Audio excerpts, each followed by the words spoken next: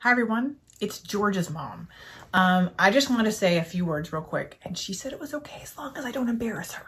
So, Georgia and I want you to know that A Time for All Humans really is for everyone.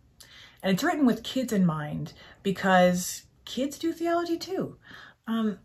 Theology is just a big word for thinking about and exploring God.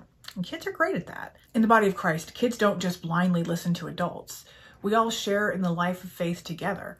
And children aren't just students. We adults also need to learn from them. All humans can feel God. And kids are one of Jesus's favorite types of humans.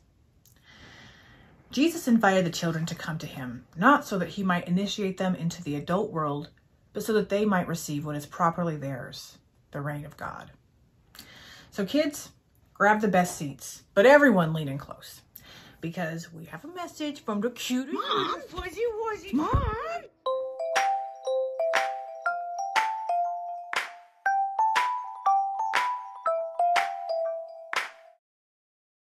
It's Easter! Yay! Easter is a time we celebrate Jesus. Sometimes it can feel like Jesus is just a character in a book, but Jesus was really real, like you and me. It doesn't matter that Jesus was born a long time ago because we know what kind of feelings Jesus had. It's the same kind of feelings you and I have. Jesus knew what it was like to be happy and to have fun, but Jesus also knew what it was like to be sad and mad and what it felt like to be made fun of. Right before Easter, things were really sad for Jesus because the people in charge were really mean and unfair, and they didn't like that Jesus would tell them that they were being really mean and unfair, and they didn't like that Jesus was spending time with children and poor people and unpopular people. Jesus was standing up for people who couldn't stand up for themselves. And Jesus did all this even though it was scary and lonely. Jesus knew it was dangerous and did it anyway. That's because Jesus loves all of us.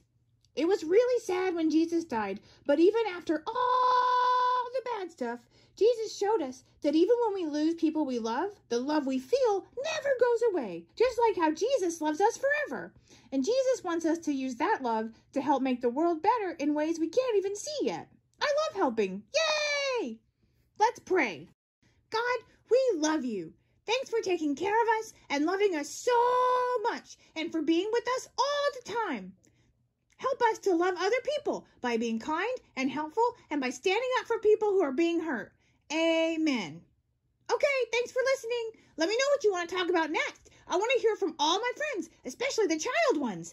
Okay, love you, bye.